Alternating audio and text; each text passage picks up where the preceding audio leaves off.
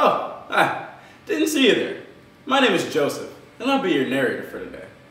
This is the story of two girls that were separated at birth who get thrown into very similar situations. The first girl is named Pamela, who is servant to a man named Mr. B, who wants to ruin her. The second girl is her sister, Shamela, who is also servant to a man, Squire Booby, who she wishes to ensnare in marriage.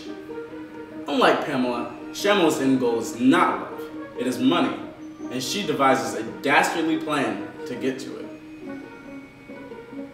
While Mr. B acts aggressively and flirtatiously towards Pamela, she tried her hardest to fight him off and preserve her body in good moral standing. But he just keeps coming back for more. She tries dressing in disguise, asking for help, everything. But Mr. B shows that he is too powerful and will not be waved off so easily.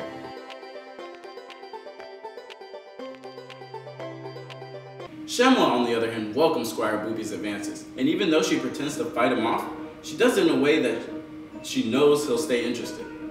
She dresses up in order to trick him into coming after her, and plots so as hard as Booby tries to stay away, he always must come back for more.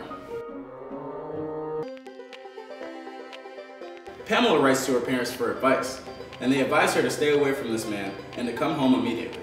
But as hard as Pamela tries, Mr. B finds ways to keep her in his range of power.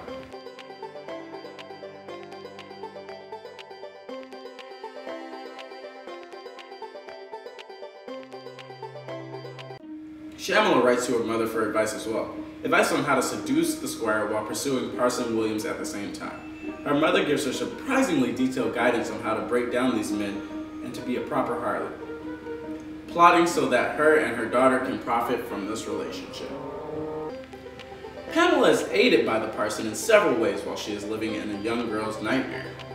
Although he does have feelings for her, he does not push himself upon her and helps her with no required payment.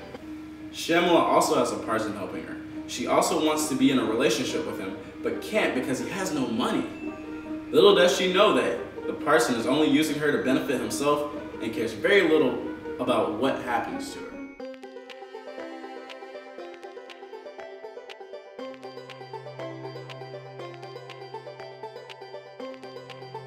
Finally, in the end, Pamela is able to change Mr. B and they get married.